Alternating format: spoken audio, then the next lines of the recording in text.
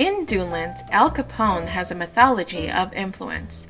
There are rumors of shootouts, rum running, and even murder. But how many of these stories can we actually tie to Capone?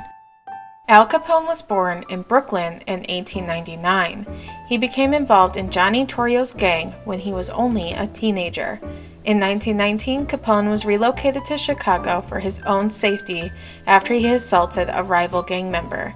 He was set up with the crime boss, Big Jim Colosimo. However, Colosimo was quickly assassinated after Capone's arrival to make way for Johnny Torrio's reign. Torrio ruled until 1924, and when he retired, Capone began his own short but brutal rule of the city's criminal underground. By 1931, Capone was in prison for tax evasion. He was released in 1939 and then lived in Miami until he died in 1947. This means that Capone truly only ran the Chicago Underground for 7 years, although many claim he still ruled from behind bars. Rum running is the largest connection that Dunland has to Capone. While not all rum running and moonshining was gang affiliated, Capone was known to secure influence through the sale of illegal liquor, and Dunland is situated in a great location between Chicago and Canada, where much of Chicago's illegal liquor originated. The Mineral Springs Spa restaurant was rumored to have connections to Capone, especially through the liquor trade. Harry Day, the owner of the spa and restaurant, sold water bottles full of healing mineral water out of his home for years before opening the restaurant in 1933.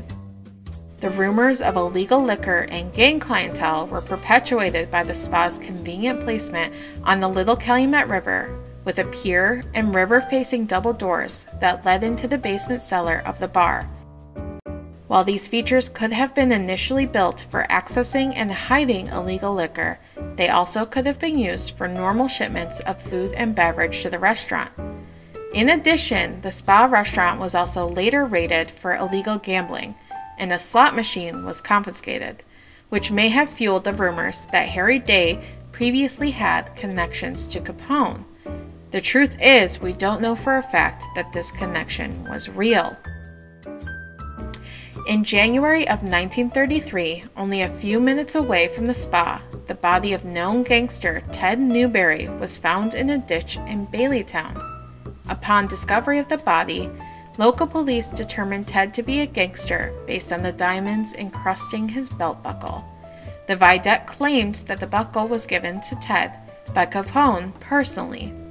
Ted was connected to both the Moran gang as well as the Capone gang, and it is believed that Ted was not killed in Porter County, but killed elsewhere, and his body relocated to disguise the crime. Dr. Carl M. Davis was the county coroner at this time. He later recalled a young, bright-eyed gangster with a fistful of big bills coming in to claim Ted's body and pay for the embalming service. Davis refused the money and was in turn granted a favor if he was ever in any trouble in Chicago.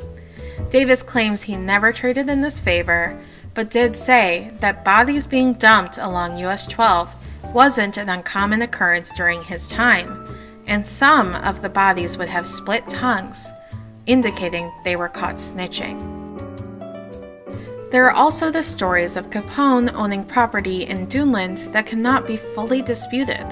These stories and many others show that mafia activity did occur in Dunland, but they also show how difficult it is to definitively tie any of this activity directly to Capone.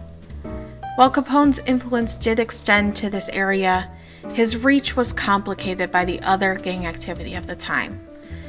And truth be told, we may never know the specifics.